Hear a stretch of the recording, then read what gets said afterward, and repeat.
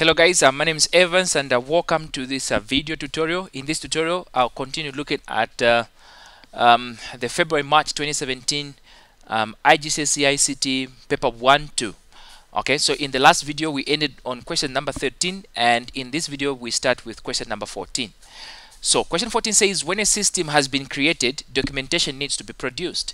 Explain why technical documentation is needed. Okay, and yeah, so you guys must know that there are two types of documentation that are there. So you have technical documentation and you have user documentation. Technical documentation is usually written for people who are in charge of the system, like who are technical, like programmers, technicians and stuff like that. These are the guys who are going to be working on the document for upgrades, maintenance and stuff like that. Okay. User documentation, on the other hand, is written for the end users. Okay, so these are the guys who are using the system, who have been called to try out the system, find out what is there, and so on and so forth. Okay, so let's answer this question very well. Okay, so part A says, explain why technical documentation is needed. So technical documentation, okay, documentation helps programmers, okay, helps programmers, okay, to for example, things like update or let's say upgrade the system. Okay, so it also helps them to maintain the system,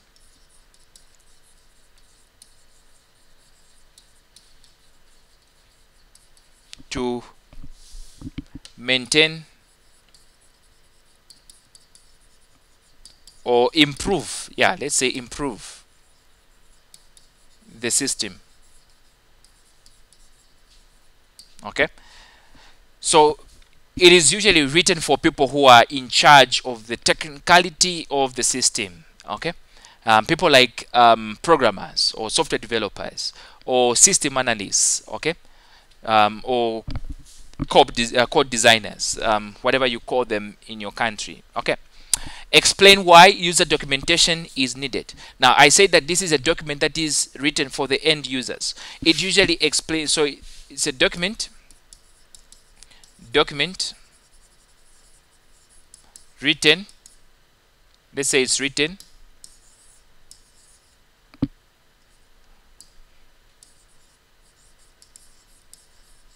for the end users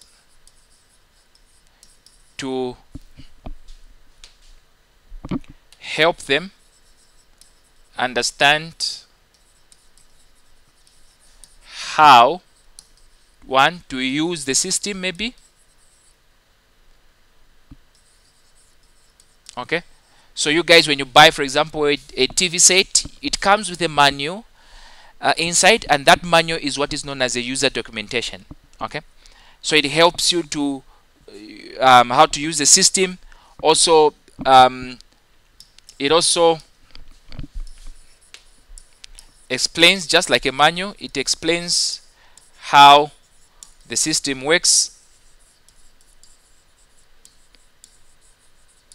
Okay, the system works, and it can also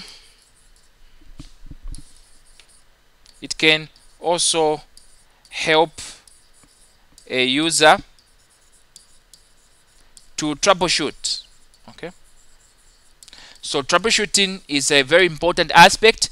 If, for example, you were watching your TV, you were watching the game Barcelona versus Chelsea, the UEFA game that has been just scheduled, and suddenly your TV just shut down when Barcelona was about to score. And then you try to switch it on, it's not going on. Then your dad says, hey, find the manual for this TV. And then you rush to find the manual, and then you find that actually your TV is programmed to shut down after 5 minutes, or maybe after 30 minutes, and so on and so forth, as an energy saving technique. Okay, so then you check from the manual, and then the manual says, well, actually when this happens, you just have to maybe switch the TV off from the mains and switch it on again, and it will start up again. Okay, so that is part of troubleshooting. All right.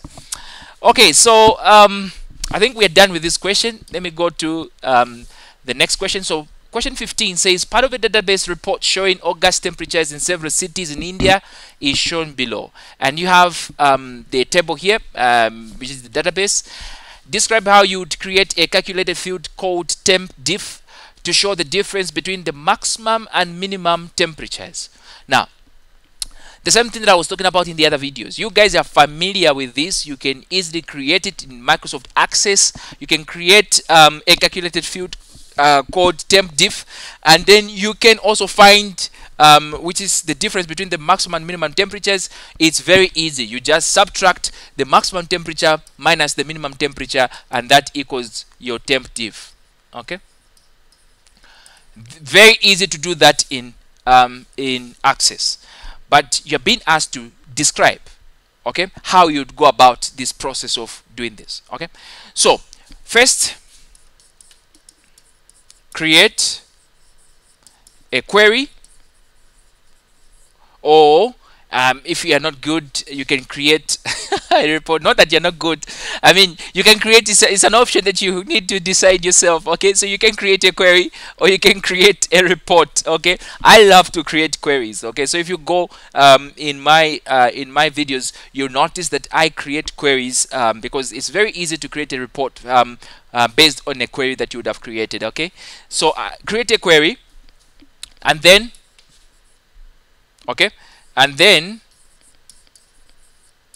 create a calculated field which will be run at runtime.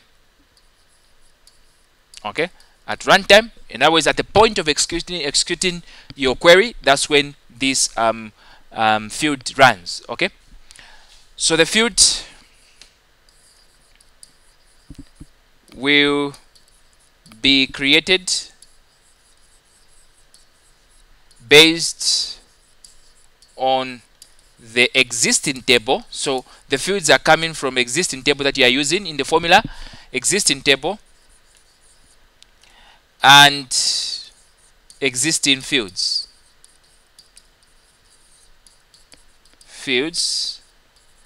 Okay, so what is going to happen? So e.g., so the fields in question, so you say IE, the fields are maximum temp.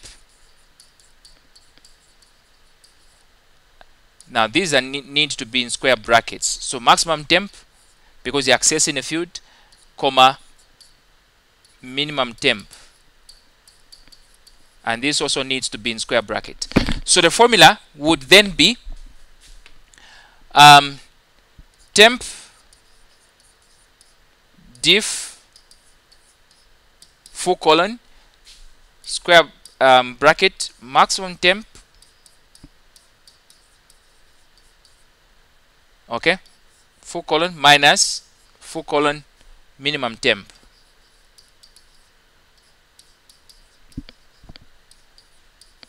And that will be your formula to show the calculated field. Okay, so this is what you would do. All right, next question. Okay, so 3D printers are used for producing personalized prescription drugs. Okay, so give two advantages of using 3D printers for this purpose. Okay, so 3D printers, guys, a technology that just came up. I don't know if it came up in the 21st century or in the 20th century, but it's a new technology, and it is being used for producing models. It can produce real looking objects. Okay, so not only can it produce objects that are lifeless, it can also produce objects that give life, like drugs. Okay, so so lifeless objects like cars. I know people will think cars are the real deal. Yeah, I love cars. Okay, so 3D printers can produce models of cars, for example, like concept cars and stuff like that. And but for this purpose, we want to know what is the advantage of having a 3D printer for the case of coming up with drugs. Okay, so one thing that we know is that because of this, drugs can be printed, or drugs can be produced on a large scale or larger scale. Okay, so the printer doesn't get tired. I mean, you just command, and the same formula that is used to come up with these drugs, it will use that formula and come up with build this drug. So suppose you have a drug which looks like a capsule like this. A 3D printer is going to print out this drug. Okay, usually this one is red. Yeah. This one is red. Okay, it depends with the capsule that you're talking about. Some, I mean, they are yellow, some they are thin. Okay, so most people who are on drugs, I'm sure they would agree that some of these drugs, they look funny. Okay, so drugs can be produced on a large scale. Okay, they can also be produced. Drugs can be produced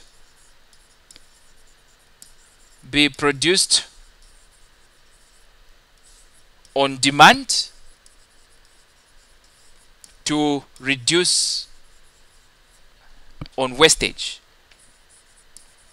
So what this means, you find that sometimes they print too many drugs, like they print too many ARVs, sending them to Africa, thinking that there are more people in Africa who are HIV positive, and only to find that actually there are fewer people in Africa who are HIV positive, and the rest of the drugs, they are wastage. I'm just joking.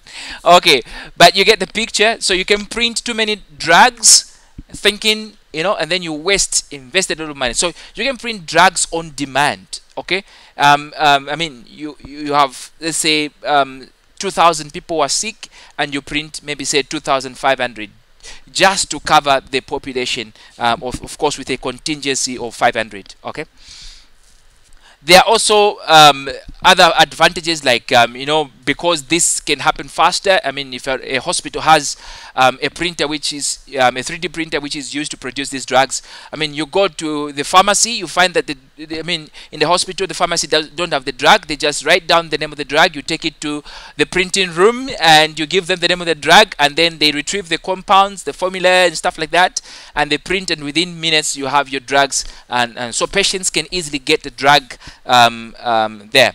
Okay, so the other thing is that I mean, the drug, you can customize the drug to suit individual needs. Some people, they struggle swallowing capsules that look like this. Some, they want drugs that look like this, as though it's a football thing. Yeah.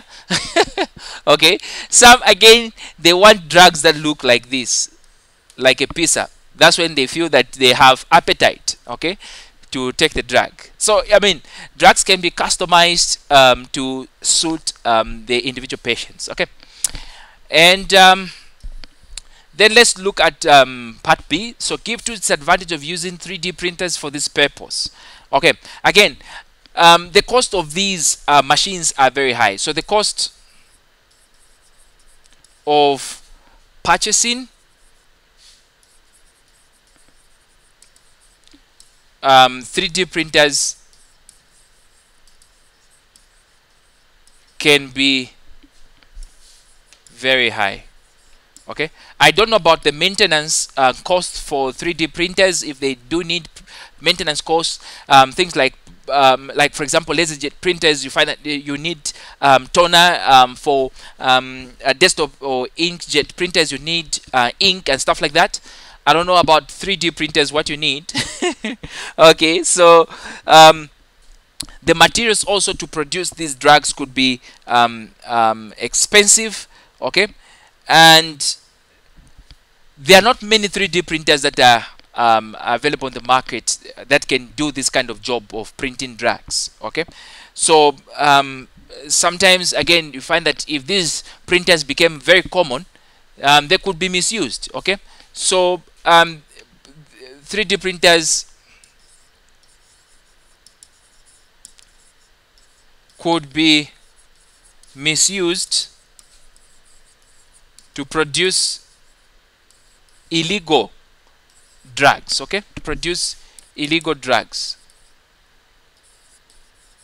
So imagine if cocaine dealers manage to get a hold of that. Today, cocaine dealers in movies, we see them patching up their or packaging their cocaine in packages like a ton of brick, like a ton of brick. It's like this, and inside here you see that there is cocaine, and somebody will find these stacks hidden under the car seats, maybe. When you watch too many movies, this is what you're going to get. So you find that now cocaine dealers, they begin to say, well, we're going to be producing something that looks like a burger. Okay, so you have something like that, then you have some meat pie, but inside here, that's when they stick some cocaine and you have your burger like that. So if the policeman, well, there is some leaves there. I think let's color it a bit. Some leaf there. Okay, some vegetable. And then you have something like some meat down there. Yeah, that looks good. Okay, so you have something like that. Okay, so drug dealers would start to produce now, hide all their drugs in some legitimately looking printouts. Okay, so that you can least suspect them. Okay, so 3D printers could really become now a den or a hub for producing illegal drugs. Some, they would even just make up these drugs. Okay, sorry, those are my students now posting up their assignments. Okay, so these classes are the students are submitting some of their classes. Okay, some of their assignments, not some of their classes. Okay, so that is that on 3D printers. Of course, it's just 2 marks. There are some of the points that I've mentioned here, and you can go ahead and list some of the other points that you want. Okay, so what I'm gonna do now, I don't know how much time I've used up for this video. Let me just check. Do I need to record a new video? Come on. I don't know how much time I've used up for this video, so just give me a moment. Okay, so that is 17 minutes. Okay, so I'm gonna have to pause this video, and I'll continue with the last part of the exam in the next video. Okay, so thank you so much guys for watching, and I'll see you in the next video shortly.